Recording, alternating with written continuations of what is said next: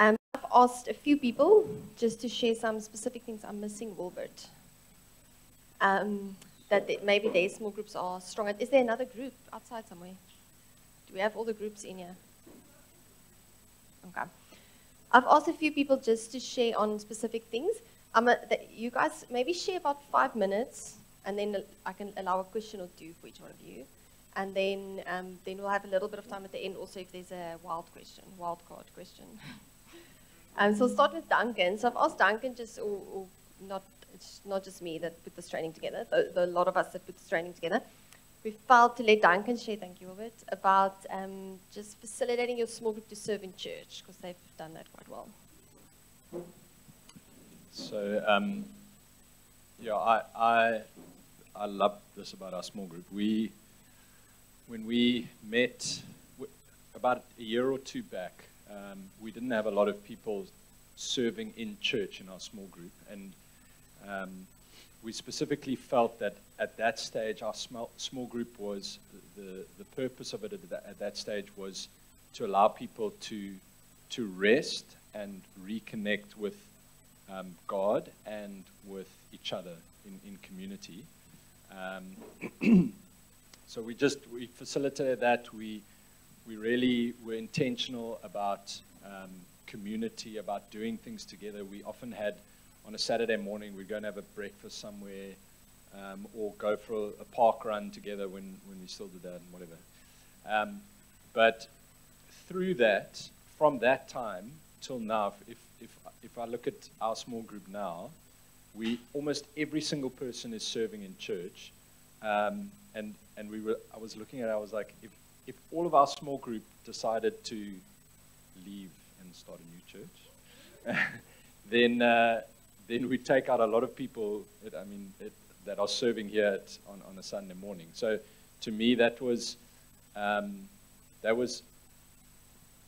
God really activated the people in our small group to serve. One of the things that we did to facilitate that as well is that everybody has a chance to lead a small group. So it's not just the small group leader who takes charge. So Jason Marion are the small group leaders, and they're doing an amazing job. And they really take control well. But then we also allow every single person to have a chance to host and to lead a small group. And that maybe is not practical for every type of small group, but just for ours, we have a lot of kind of more mature people, and it really lended itself to that. And I think that was part of that, and the community aspect was really helped and to activate people to serve in church. And that's part of leadership development and mentoring and that type of thing. So, yeah.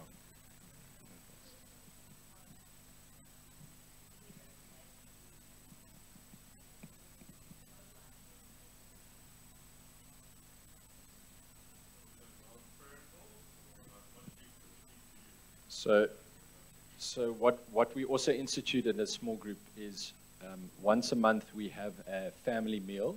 So we just come and we all bring something, and we have a meal together, and it's just fellowship. And the other one is once a month we try to have once a month intercession. So we pray together, we try and worship here and there, but we try and do that as well. As part of that, and I think that allows the Holy Spirit to activate people as well. No.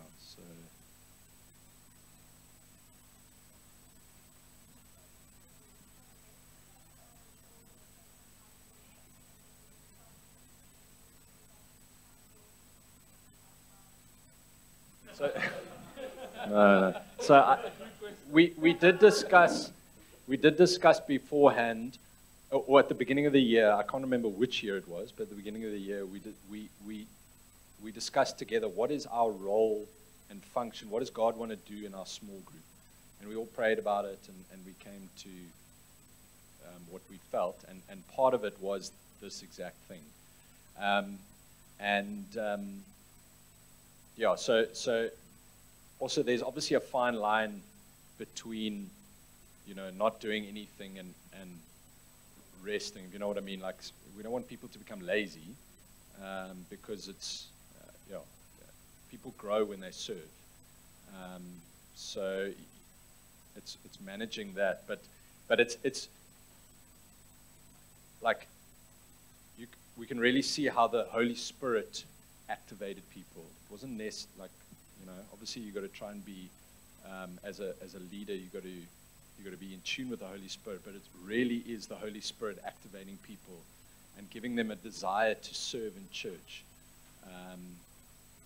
and allowing that platform by them leading. And often people don't think that they're leaders, but when you give them an opportunity and a safe space to practice it, they realize, like for me, when I was at school, talking in front of people was my absolute worst thing. I was terrified of it.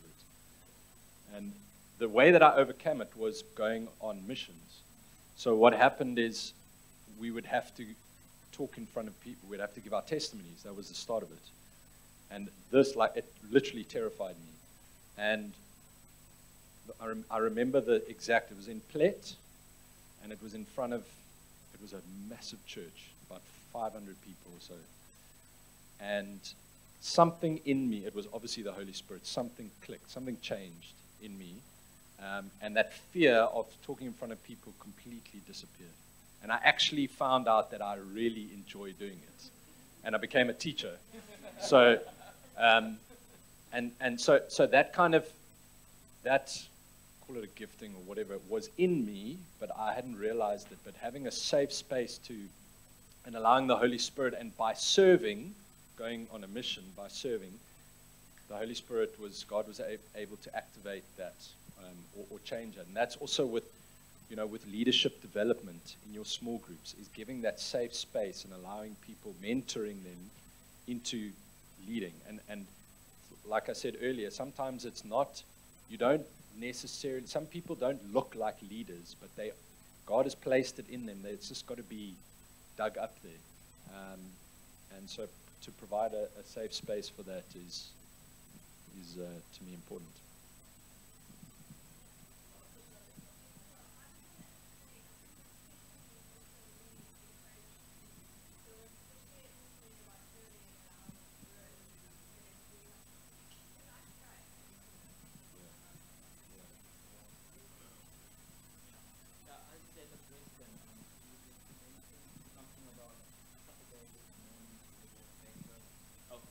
Sorry.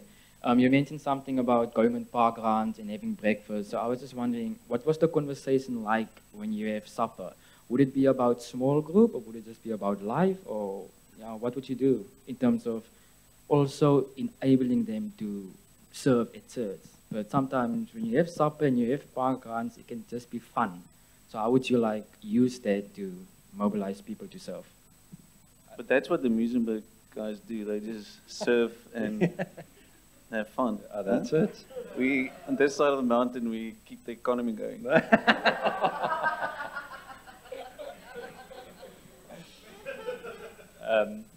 Trust fund babies, or I don't know how you get that. I've forgotten what I needed to say now. Thanks, Kenny.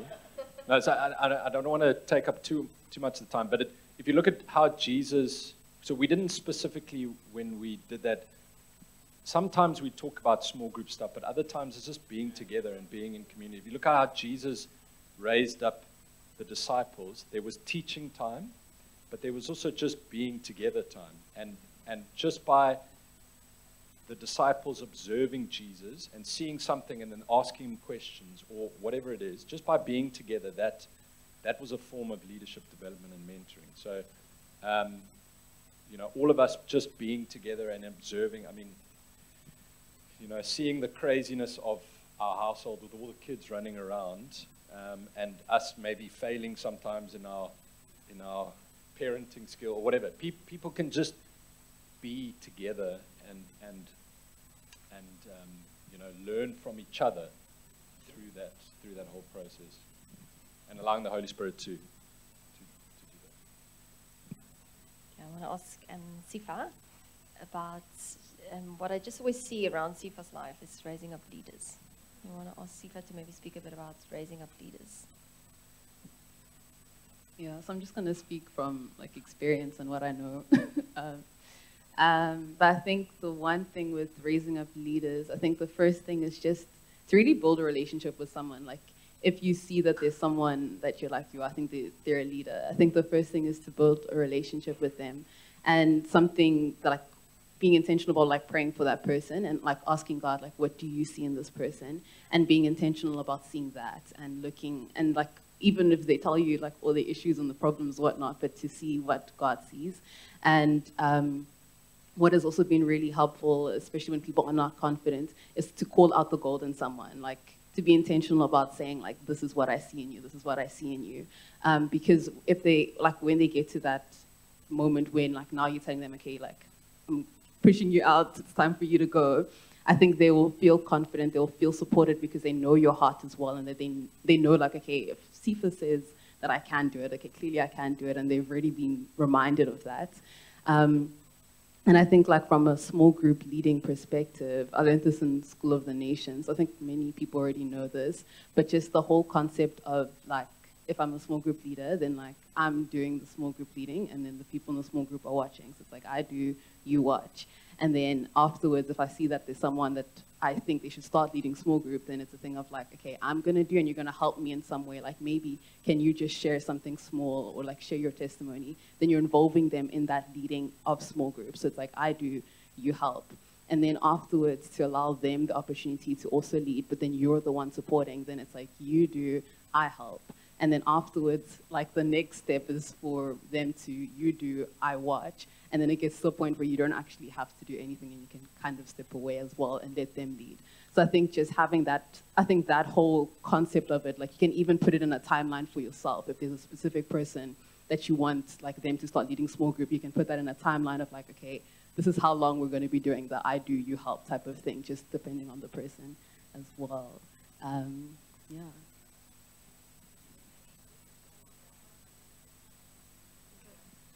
Just a question with that process. Is it that you speak to the person and say, "Are you interested? I want to raise you up," kind of thing. This is how we're going to do it, or is it just in your mind and for your planning that you this week draw them in and ask them to do the testimony, next week ask them to do it? Do you communicate it with them or not? Shame, I think it really depends on the person. There's some people who don't know that they're in that process. But then, like, yeah, eventually when it gets to that stage of, like, you do, like, I help, then from there maybe you be like, okay, I see this in you. And because they've already started doing a little bit of something, they realize that they can actually do it and they have a bit of confidence. So I think within the process, I think you can also just tell them within the process of, like, okay, hey, what do you think about leading small group?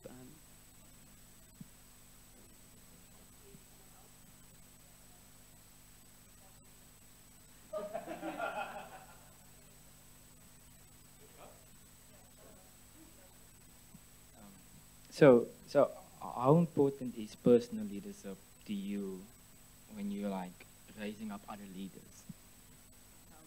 Yeah, I'm asking like how much, like if I'm a leader and I want to raise up other leaders, like how much personal leadership do I have to have in my own life?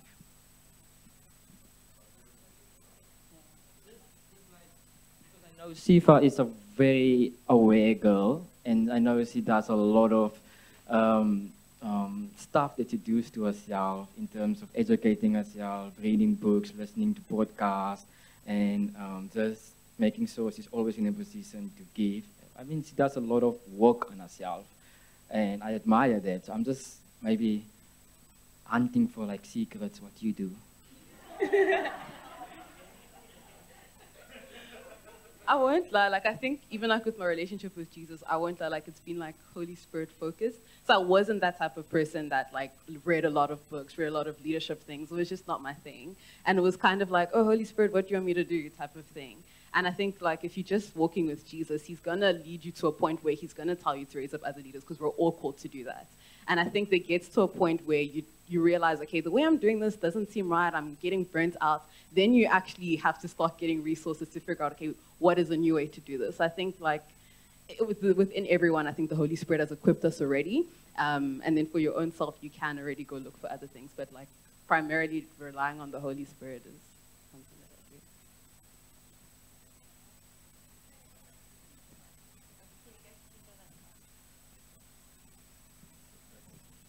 Thanks. Do you have somebody, because obviously you are giving to other people, do you have somebody who's giving into you besides the Holy Spirit? Does that make sense?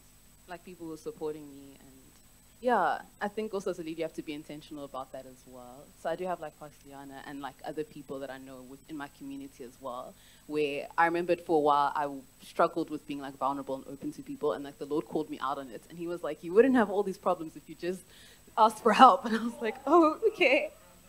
So I think also just being intentional and asking the Lord, like, who are my people who are there to support me as well. Like, I think when I think of the story, I think the Israelites were fighting a battle and Moses had to keep his hands up in a sense.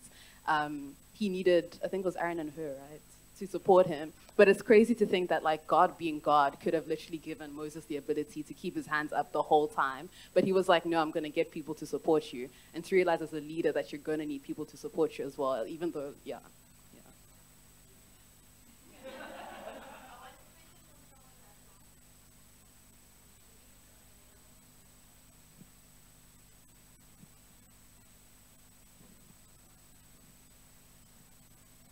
I wanted to mention something small, which you can maybe comment on. It's just in my personal experience, also in a journey of raising up other people to work in missions or to eventually also serve in church. A challenge that I found for myself and a possible solution that I found was when there are areas in their lives which you know are, I don't know how to say this, maybe like a weakness point or a flaw or something that can be strengthened. What I did find, in the beginning, I was very harsh, and I would be like, hey, this actually has to change. But for some people, it is actually just so helpful to speak the opposite over them, in front of them. Like, oh, you are so patient. Oh, my goodness. Wow. I just honor you for being so patient, even if they were, like, really impatient. But, like, that actually helps because they start believing it. And I don't know if you've got anything if you'd like to add to that for actually taking something that is harmful in leadership and helping them steer it to something beautiful or building them up or, yeah. Yeah, I think I'll comment it. I think I remembered like Matthew was always advising, especially with like, I think just like with student ministry, people come from different backgrounds. There's a lot of different things that people can struggle with. And like, I think with also raising up leaders, like you're not responsible to fix every single thing, but like it's that thing of like always establishing that relationship with Jesus, calling out the gold in them, and eventually like with that, those things are going to change by themselves as well. But obviously like wisdom with the Holy Spirit, he will tell you when, okay, maybe you need to address this specific thing. But like, I think in raising up leaders to not just focus on the weaknesses, but to strengthen the strengths, I think. Just want to say, like, that's what I don't know if it came across, but that's what I intended with my previous sermon is, and that's what I'm saying, like, it's not account disability, it's accountability. Never underestimate encouragement. Encourage, encourage, encourage, encourage. See what God sees. See the good and make it grow. See what God is doing. You know, let's keep our whole culture going forward, outward, on God, positive, hope. What is he doing? What is in this person? What can they already do? What can I call out in them?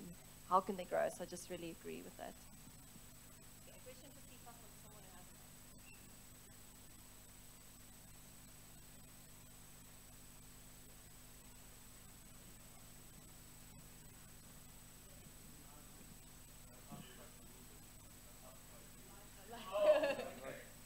So I kind of have inside information. Like she was just telling me about like how she follows up people and stuff, and I was like, what's like the when I was listening to you, this is what went to my mind. I was like, yo, this sounds like just like automatic reminders to yourself. She has like, what's this WhatsApp list, like broadcast list for what? Like, how do you find that? Like, where do you stop being too personal? Does being too personal in your messaging to people, when you're leading like a lot of people, does it become a hindrance? And how do you deal with like you have to message 20 people consistently and still keep doing it effectively? How do you find that balance? Not being too impersonal, but also not letting it drag you down. Yeah, it can be really difficult. But I think, yeah, so sometimes I do broadcast like hello messages to everyone at one time. But then after that, keeping the conversation is all personal messages. But what I literally do is I write down everyone's name in a sense. And then it's like, I write like a tick if I've messaged the person, and then I'll write a second tick if like I've scheduled like a coffee day with that person or a phone call, and like a third tick next to the name if it's that type of thing. Because there's a lot of people, and then like I'm bad with my phone. So after I've messaged you hello and I've gotten like 10 other messages, it's at the bottom, and I'm gonna see it like 2 weeks later. So just making lists is something that I have to do now.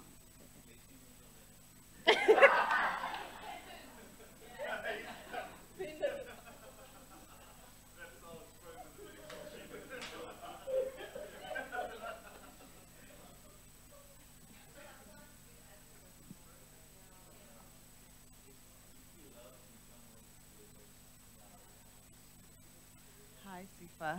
Hi, Queen. So my question is then, how often do you pray for your small group? I mean, as you call out the leadership in every person, do you have a schedule where on a Monday you focus on praying for everyone on the list? So how often do you pray for the people in the small groups that you're leading? Yeah, so I think it has been something, it was a bit of a challenge, I won't lie, in the beginning, to like change my whole life in like terms of being responsible of people. So I won't lie, it has not always been perfect. But I think taking in like certain days sometimes would be very helpful in terms of like, okay, I'm just going to pray for small groups, and even like splitting them up, like, okay, I'm focusing on this specific small group, okay, I'm going to pray for individual people, and just like really like engaging with the Holy Spirit. So if I feel like there's a specific person that I need to really, really pray for in that moment, then to go with that. So I think that's the way I've been doing it.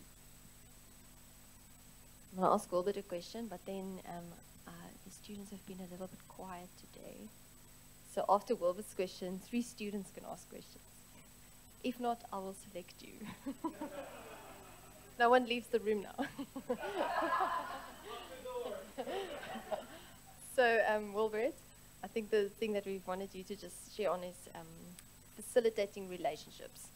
So one thing is, I think Wilbert's good at building relationship with other people, but also letting other people build relationship with other people.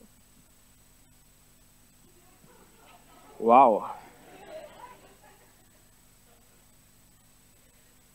Wow. Yeah, I'm quiet for the first time. Not for long. It's the thing of, I guess where it started, it's the thing that Matthew told you, like bringing out the gold of people. When I was a first year student, I think I came in the first year around May, and I just connected with everyone. And I was just like going on my business. And then after 1 month, Matthew was like, you should join us on missions. I was like, okay, what's missions? I didn't even know what missions was. Only found out it's where you go there and it's like an annual thing and you evangelize to people. And I didn't even know what evangelizing was. All I needed to do is I needed to go there. So I was in some sense like very, very impulsive. But then Matthew would then say to me, Mr. Wilbert, you are a mighty man. And I'm like, he doesn't know my anxiety, my fears, and this little guy, this colored guy, skinny guy. What does he know about me that I'm a mighty man? But for some weird reason, he called upon something that I've been carrying all of my life. And I just knew to trust that, it didn't account for my disability, but he accounted for my ability. And I never knew what it was. And I guess in terms of like building relationships, and like Pastor Lana said, I was shocked when you said that because I didn't know it was true. But if I look now back, I see that there is a lot of like relationships that has been facilitated through my intervening. But to be told, I was a Gideon, like when I first came to varsity, first year.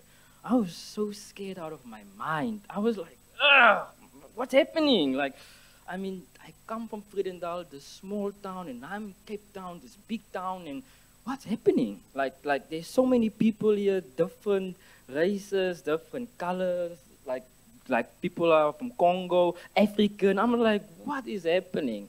So ever since first year, I had to deal with a lot of anxiety in terms of that, being so widespread and feeling like a fish in the ocean. And through courses like the School of the Nations, like also at the end of first year, there's been like one of the things that I really like about this church is they see you as an individual. They want you to grow in areas where you don't maybe think that you're fit to grow. That's why I asked Duncan, like, how did you overcome that thing? And then it's like to experience. And then School of the Nations taught me how to take authority.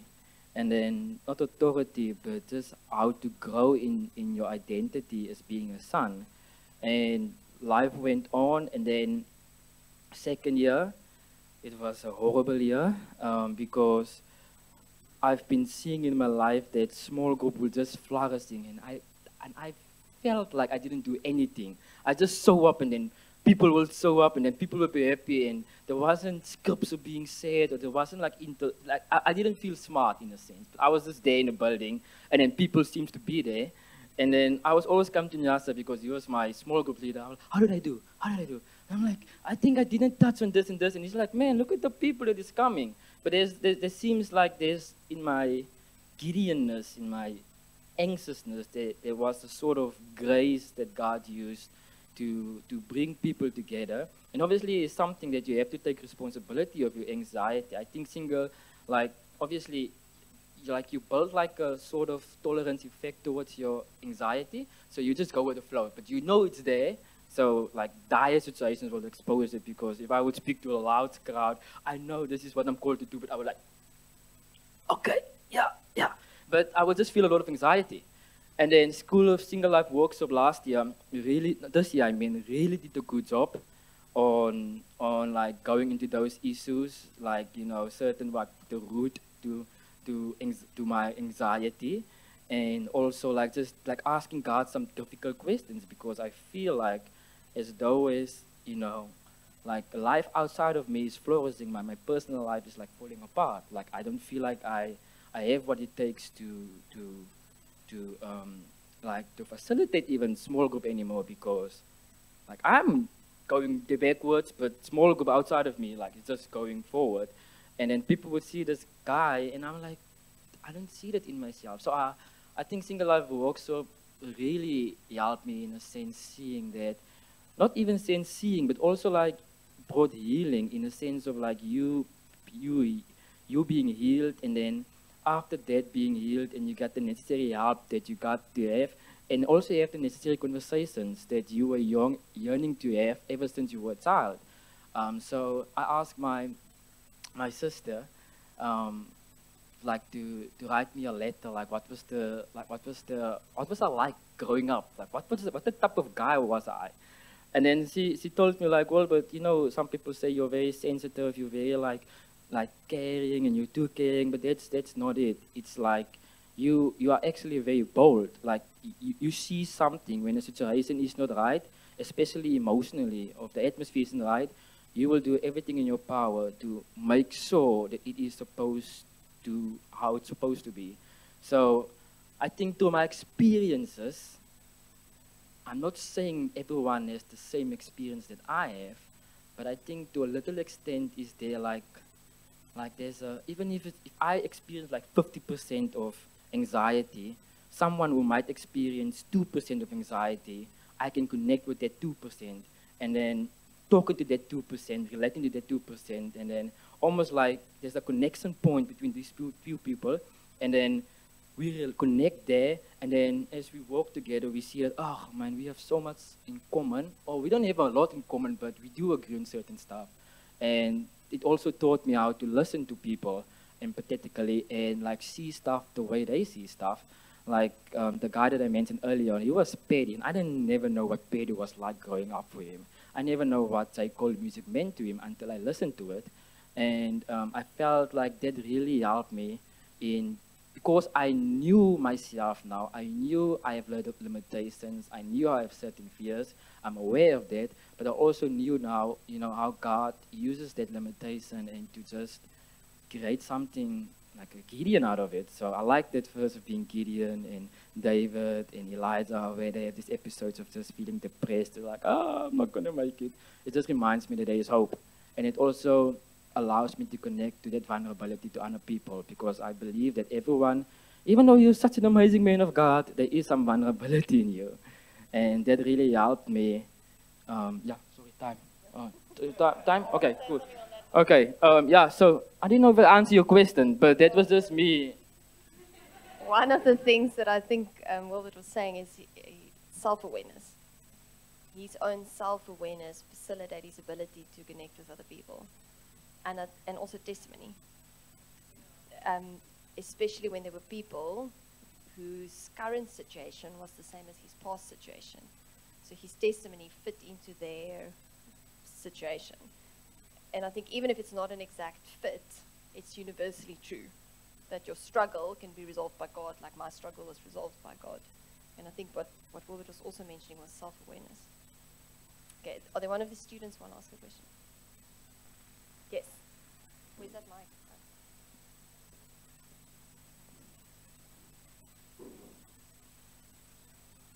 Thank you, Tian. Tian is new, by the way.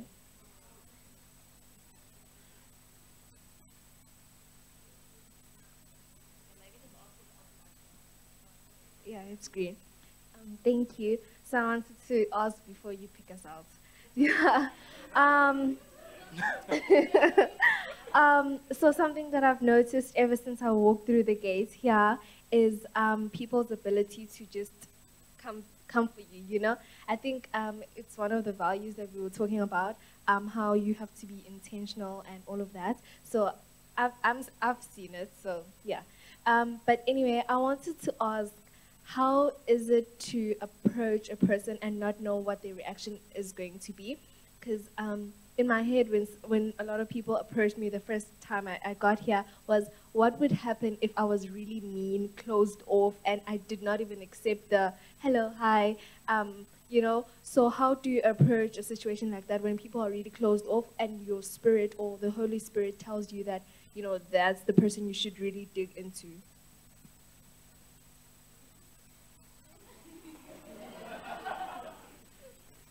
I think Gideon would start to rise now. I'm joking. Don't underestimate the power of your personality. Even if you are introverted or extroverted, doesn't matter. I believe I have more respect for introverted than I do for extroverted, because introverted, I date an introverted girl, very introverted. And for the most half of our relationship, I talk her head off. And then the last 6 months of being with her, I realized, wow, she actually got some interesting thoughts. Oh my goodness, look at that. Wow, did you think about that?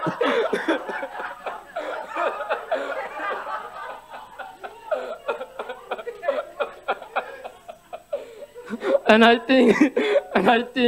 think that helped.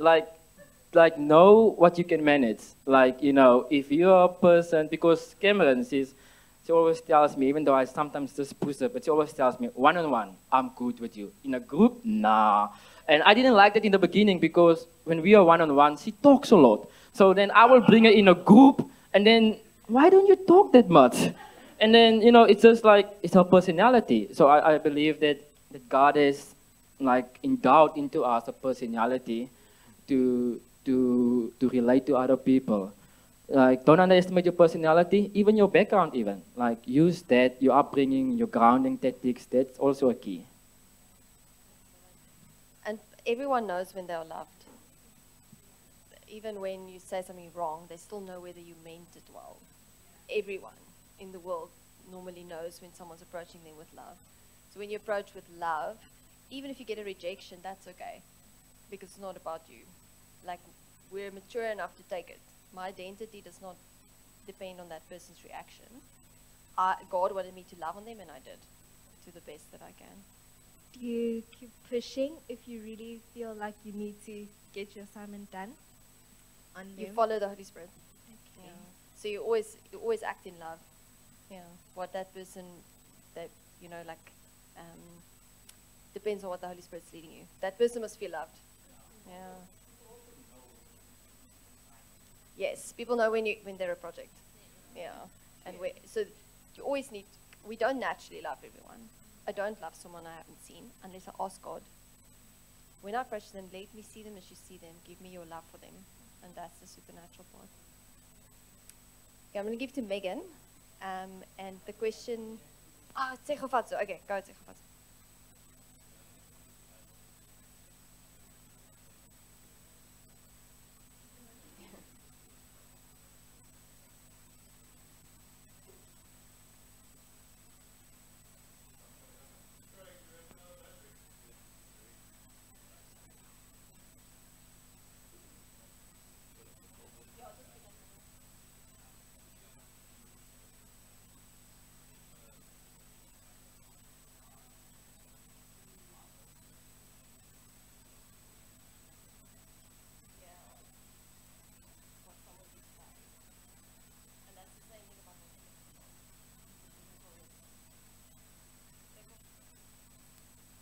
I guess my question is with regards to forming relationships with people in your small group. Like, what is the goal? Are you trying to be friends with them, or are you forming this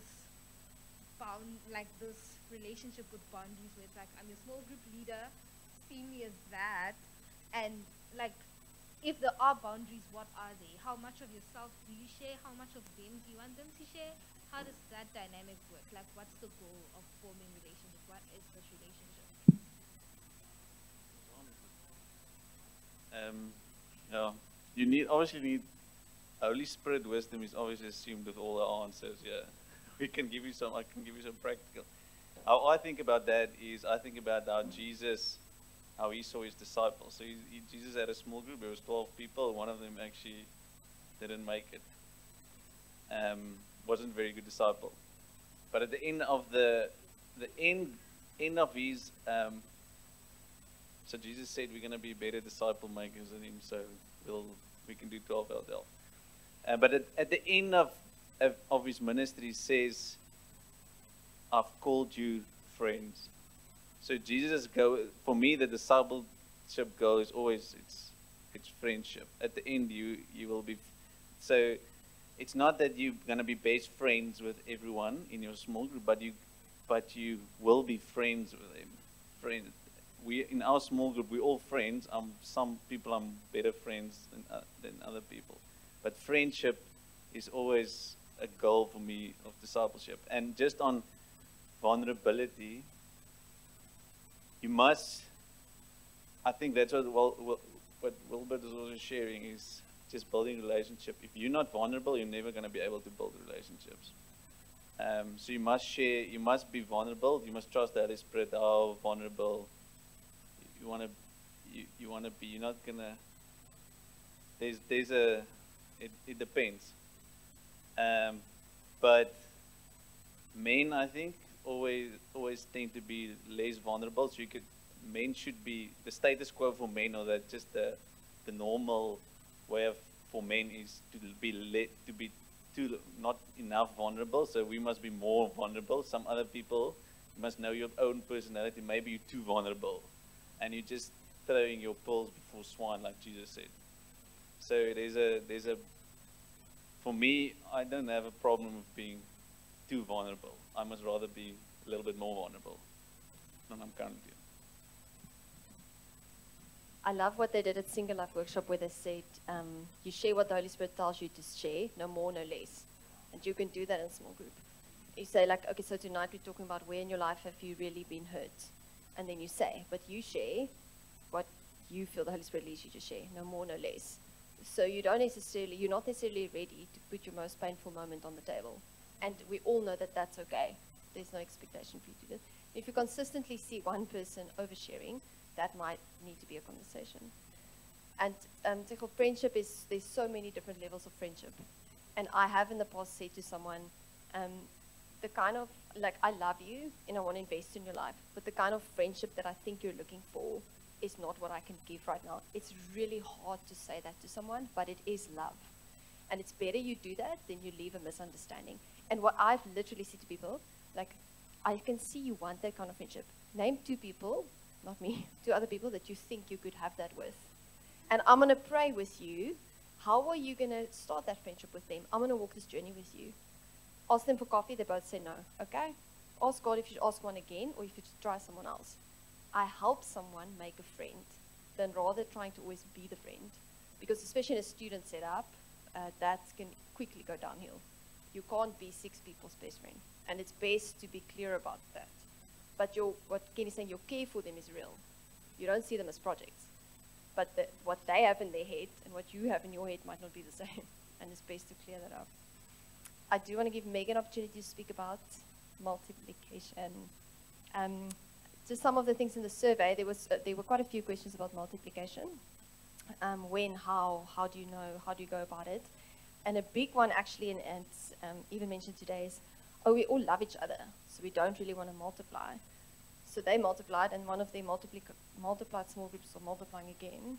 So I think the thing that I would also put on the table is like, did you multiply because you don't all love each other? Or is it possible to multiply when you all love each other? I'd like to say now that we've multiplied, we don't love the other people anymore. It's over. It's over. Joking. I really miss the others. Yeah, so just a bit of background. Yeah, so we had a small group that grew incredibly during lockdown. I mean, we came back from honeymoon, started a small group, and lockdown happened. And so some people we met on Zoom for the first time. It was during that time. And God just grew it. I don't know what happened, but it was amazing. And then we got to the point, yeah, we were meeting together, and I mean, for one, like, we got to a place where we obviously, everybody has more introverted, quiet, reserved people, and other people have, and there are a lot of more outspoken and bold people. And we were getting to a point, firstly, where we had to kind of arrange our small groups or plan them to be able to make sure everybody gets a chance to talk, and then you've got like a one line, you know, keep it short. That was like, it became that all the time we were saying, please keep it short, please keep it short. And there were times that often the reserved people just, you know, weren't really coming out to say like, oh, shush everyone, I have something to say, you know, so you'd have to try and silence a lot of people. And then there's others who have a lot to add, and it was super valuable stuff, and you kept having to say, you know, like, give a chance to everybody, or, you know, keep having to interrupt in that way. And it was almost becoming, it felt almost hurtful after a while to keep telling people to please, you know, kind of less or whatever. It was just not nice. Our venue also, we ended up always going over time, and it just felt like we were becoming more of a kind of a burden, which, yeah. So it was a difficult decision to make, because we really loved everybody in the small group. We still love everybody. And what happened was, another part of it for me, because I really like one-on-one relationship, that's kind of more my focus. And I was finding that I could see there's a need, but I can't get to that person. I can't have a coffee with that person because I've already got 2 coffees this week and next week and the week after, kind of thing. I just didn't have the capacity to meet with everybody. And I say me because we had a lot of ladies. So we started praying, and we were like, it has to happen. And we started praying into it for it to go well. I think we prayed for the process as well. And then, fortunately, we had Danny and Angela, who were like amazing in our small group, and clearly amazing leaders. And they were willing to take on the leadership of the new group. So yeah, we agreed with them. We prayed beforehand about how we were going to multiply, who would go to which group and that. We prayed by ourselves, and then we got together and we sat and prayed together, and it was really cool. So just sort of the principles that we ended up following, I think it was cool to have principles on how to put people in which groups. So the one from me, I think Liana often talks about it, that God works through relationship. So I was like, okay, so how do the relationship connections work here? These two are very connected. Those two are very connected. I feel connected here. I can see Danny's connected there and Ange there. You know, that type of thing. That's how I approached it. And I think it was Danny that said that, like, a principle for her was that everyone should feel wanted. Where they go, they should be wanted. And I mean, everybody was wanted in both. But sometimes we were just like, we saw reasons why they should be in both sides. And we kind of had to work through that and pray through that. But yeah, it worked out very beautifully. And then, sorry. Yeah, and then I think the process of the handing over was also, we did, I think, tell everybody first, and then have a meeting where we then kind of commissioned Danny and Ange they also prayed for us and our new small. We both sort of prayed for both new small groups, and it was cool. It was a good end off, I think. And then, yeah, Kim shared about our first new smaller small group, which was just like the Holy Spirit was like all over it. And it was such a reassurance because I think we didn't really want to multiply, but it was like the Lord was like, yes, this is what I want. And yeah, for us, our small group has gone very deep. We've definitely gone to depths, sort of, dealing with things that we really wouldn't have been able to do that if we were a bigger group. There's no way. Danny and Angie's small group has now just multiplied again, so they've got like this growth, like so many people anointing. So it's actually cool to see how the two different ones multiplied or increased in different ways, like numbers and then like depth. It was interesting. Yeah, and I think in general our hesitance to multiply was kind of a few things. It was sort of control, which came from like a fear of the unknown, I think. We were like, we're going to lose relationships. We don't know what it's going to look like on the other side. We really like what we have now. I can resonate with we like what we have now. Didn't want to lose that dynamic. But we can see what God is doing now that we've done this. And the comfort thing as well is like, I really love these people and having them around me and that. But I was very challenged, and we were challenged that this doesn't belong to us. And if we are building the kingdom, for me to be happy and like everyone around me, it must be secondary. It belongs to Jesus. We give it back to Jesus. What does Jesus want to do here? And we felt that was definitely multiplication.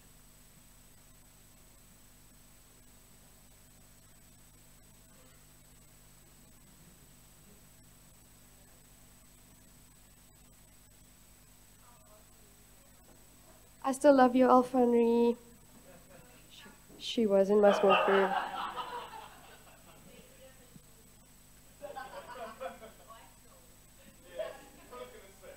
Danny stole you.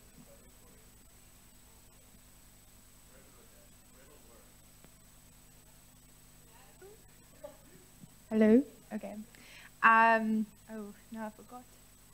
Can I ask, where are the kids and are they okay? Because I can't hear them. Okay. Good question. For all of the leaders, we human beings, we don't necessarily like everyone and we don't have control over who comes into our small group and who doesn't. How do you deal with building a relationship with someone that really gets on your nerves?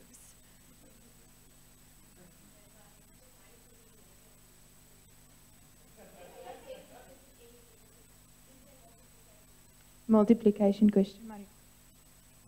Mine, sorry, it's just practically, I just want to know, did you decide to multiply once everybody consistently for like 2 months it was so big?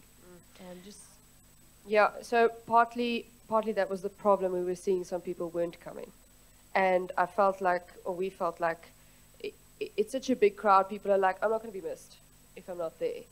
And a lot of the time when you're a smaller group and there's only so many of you on the WhatsApp group, it's very evident when 2 of you consistently don't come and that kind of thing. So it's much more noticeable that you don't come when it's a smaller group. There's a psychology about how many people you can connect with. So the max is really 8. Once a small group becomes more than 8, people can't keep more than 7 other people's stories in their head at one time. So it gets too long for what you can reasonably handle. So the moment a small group is more than 8 people, people won't come. It's not conscious, it's psychologically subconscious. That's why at the moment that you go to 9, you should multiply. Because 4 and 5 is a functional group. And I know sometimes the challenge is leadership, but Jesus has a leader. Yeah, that's the psychology of it. Can I say something?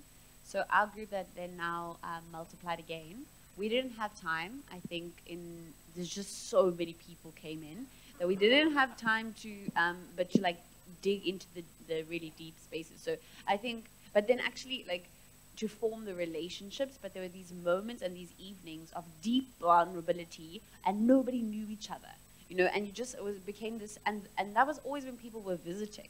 So there'd be like people who had visiting the church come into this space, and people are like pouring their souls out in front of these strangers, and those people would join in, and we were just like, okay, but now we heard these stories, and we've given a space for people to do that, but there needs to be follow-up to that. Like, there does need to be structure to that, because that's beautiful.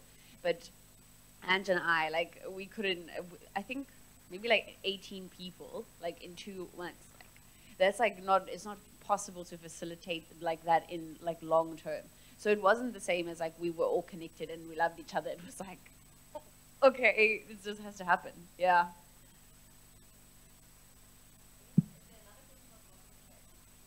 Yeah, so I was privileged to jump in with Megs and Johannes last year during lockdown. And so I got to bear witness to some of that. But my question would be, the biblical mandate obviously then is for multiplication. So if we look at the Bible, we've seen that, you know, God wants things to grow. He wants the kingdom to be fostered in for things to grow. And I think like sometimes where I struggle is, I tend to see that means that there needs to be a process attached to that growth. So my question would be, like, how did the Holy Spirit align your desire for family and connection with His desire for growth? Like, how heavily did you rely on the Holy Spirit, and how heavily did you rely on like systems and structures to maybe, see that multiplication happen? Just joining the panel, just because we are one. It's very difficult because we don't want to leave it at friendship even. Like, we want to create a trust relationship, and sometimes for that there are people that want to go deep, and sometimes people want to go on a surface level. So we always want to create that family. Like, in your family, you don't have to be best friends with your family member, but you trust them and you go deep. So in that, there was a lot of difficulty, like serious difficulty for us to make that choice. But it's also our letting go and giving the Lord the guide. Like, so He took us through a journey with that in communal living first, and then when we started realizing we're holding control, we're trying to make the decisions for God, and when we just let go and said, okay, God, what do you want to do? The first thing He said to us is, there are people that are falling away, multiply. And we didn't want to listen. Like, Megan said it very high level, but she didn't focus. We really didn't want to listen. It took us weeks to really pray through it and really get there. We would say it and then just avoid the topic, and then say it again and just avoid the topic, and it would come from different places. So yeah, it's really just obedience. And then the process, like the physical process of it, was what she described. Like, literally just praying and letting it happen, letting go of that control. Yeah, I think it was all Holy Spirit led. The process itself, whatever structure or the way we decided to approach it was, Lord, how must we approach this? And then He kind of showed us what to do. So that might also differ from one small group's multiplication to another, how you do it. Yeah, sorry.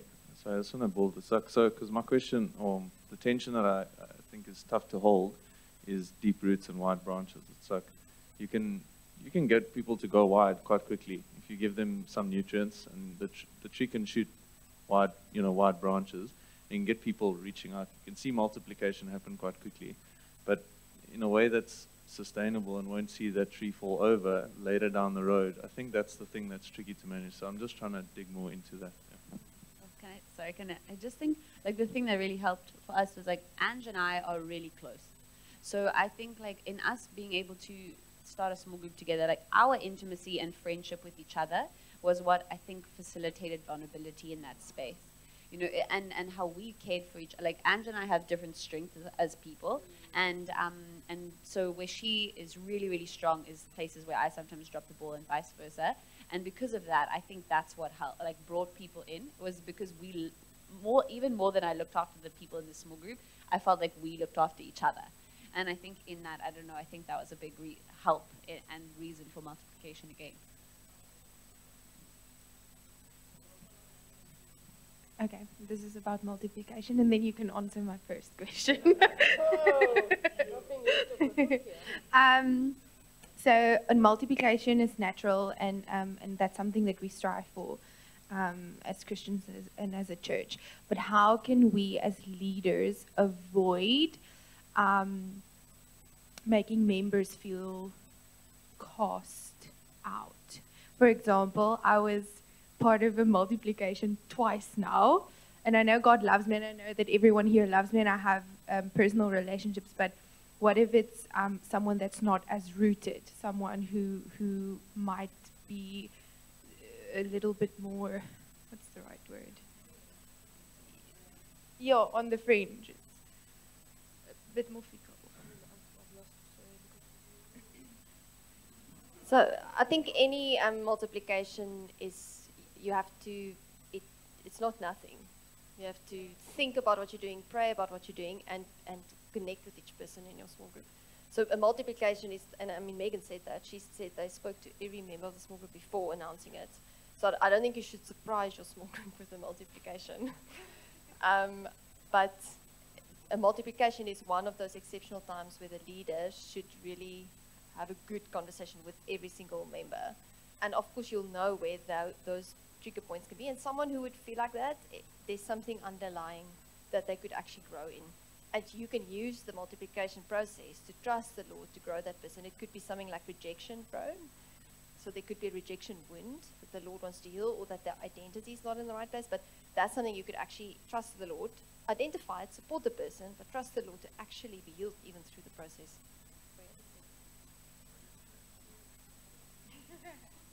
It's okay. I think you've got a very good process. Maybe you must write it down and send it as a template.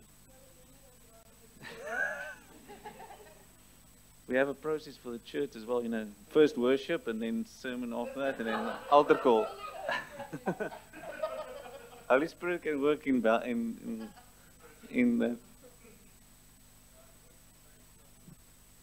I just think you're touching on something important. It's like the Holy Spirit is not bound by structures and systems, but actually when biblical or godly structures and systems are put in place and we discern the heart of God, we see more rapid multiplication and a better holding together of the fruit of that or the harvest of that, right? So I think a part of our preparing process will look like managing that, like knowing that we are Spirit-led, but then also knowing that God's given like a blueprint for us to actually do some cool things with.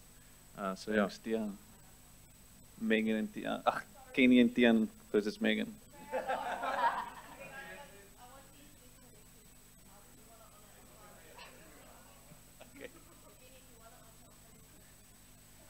I can't remember your question.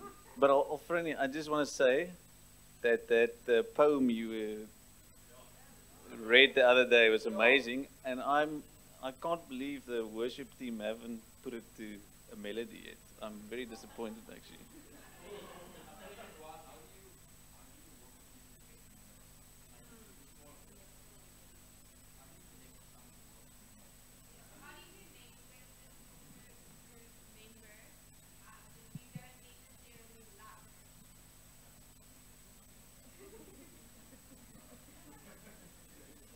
I don't know.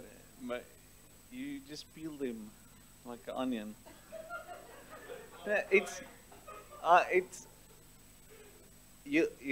so obviously you must look at how Jesus sees him, and you will like, and then you just focus on the things that you do like about it, the small things. And someone has said it. Yeah, you just pray. If you see that person do something you really like, you just, wow, this is amazing, and you praise them. And you grow that thing, and it grows, it's positive feedback. Like also, there's like, it's parenting in small group, it's very similar. So I look at my kids, there's things I don't like, and there's things I like, and I grow, I focus on those things I really like. But God gives you a capacity to, there's lots of people that irritated me in my small group, and I've become good friends with them, and I've become, yeah, I think that's part of the challenge. God put those people, and then He thinks you can make a friend there. He thinks you can like them. He thinks you can love them. So it's part of that. It might not take love. It might not be love at first sight, but it can take it. But everyone and the Holy Spirit, the Holy Spirit makes people's hearts soft. I've seen it over and over and over. It's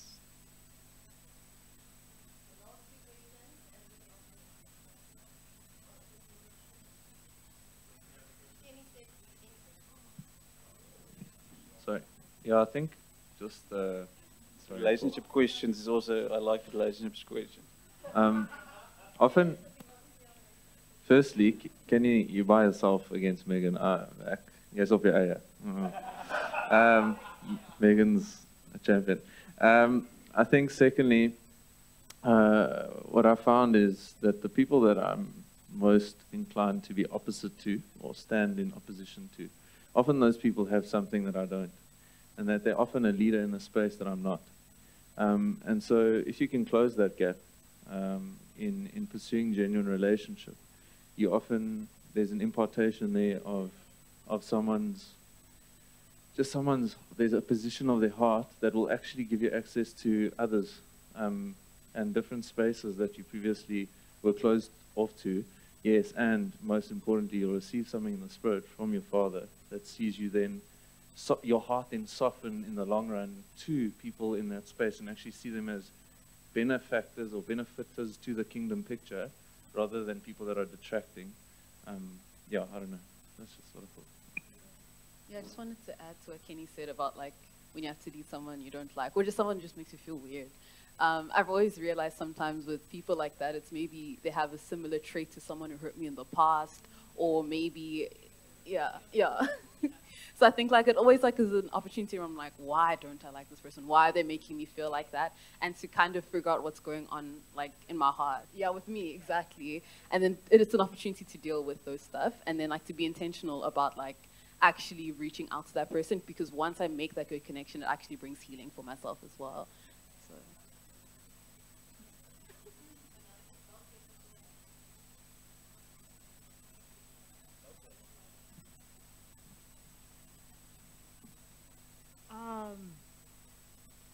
I forgot my question. Oh, okay, sharp. Okay, so I don't know who this is directed to. It could be any one of the panelists. Yeah, but like, you know, when you have to like make you pursuing a relationship with someone, what happens if like, let's say if they pushing you away, when do you know when to stop? Because like, do you carry on trying to like build a connection until the end of time, or do you like have like a limit where you're like, okay, I've tried my best, I've been reaching out to you every way possible, when do you draw the line? Yeah, that's a good question, especially with something like follow-ups. So I think we have to get back to, I can control myself, I shouldn't be controlling someone else.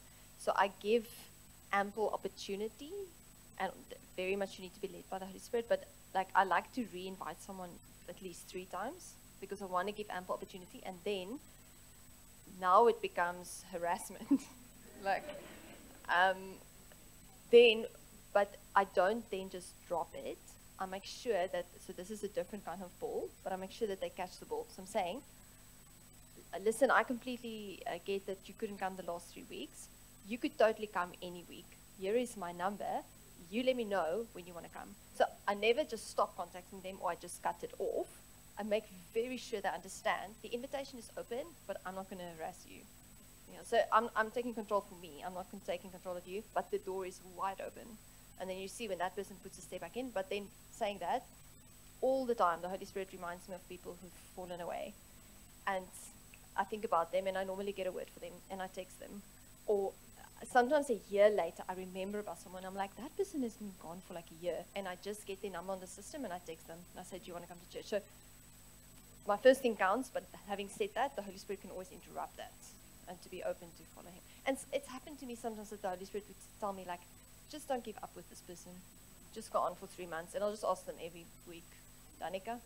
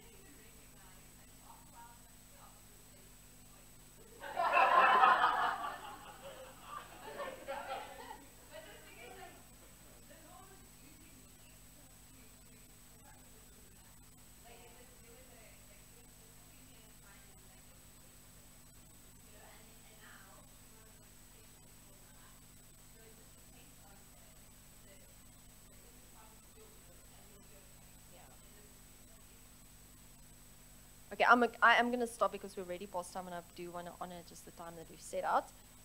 Maybe Kenny and Duncan, you guys can pray for us.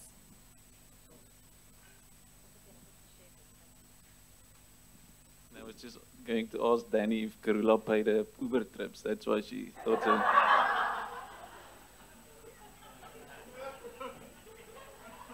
Okay, let's. I think everyone stand.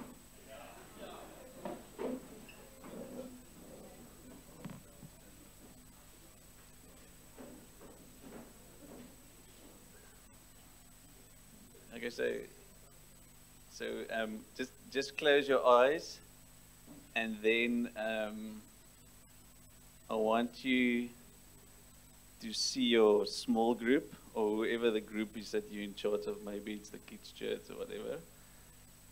And then I just want to speak from the Lord's perspective.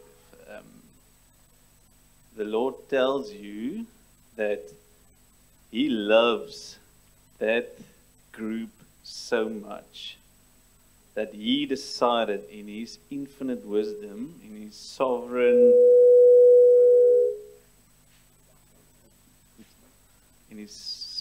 wisdom, that He's going to place you as their small group leader.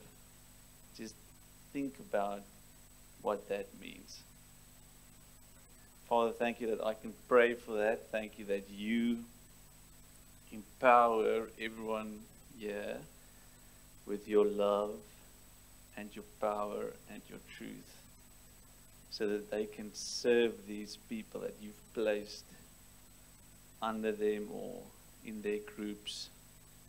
Thank you that everyone here, they've got your love in them. They can love the people. And thank you that the people in their small groups, in their groups, will experience your love. They will, even if they don't see it, thank you that you're planting seeds through them that will prosper in the future. Thank you, Jesus, that right now I can pray that there's a supernatural anointing on them to really do the work, love the people in the small groups, and multiply it and bring the harvest in. We pray that in the name of Jesus Christ. Amen.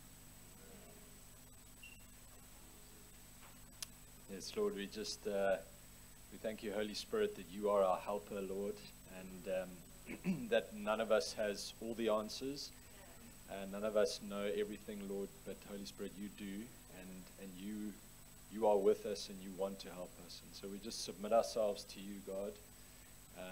We pray that we just give ourselves as vessels to you, Lord, that Holy Spirit, you would work through us that people in our small groups and those groups that we lead would see Jesus through us, Lord. And I just pray a blessing over everyone, Lord. Thank you, Lord, that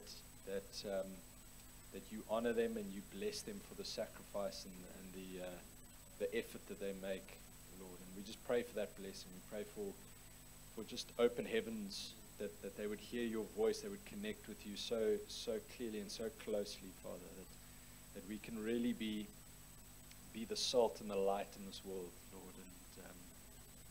And we just pray for a multiplication of these leaders, of this group, Lord, that even next year that we meet, it would be double as big, Father. And we just trust you, God. Thank you that we don't have to fear ever, that you are the Prince of Peace, Father.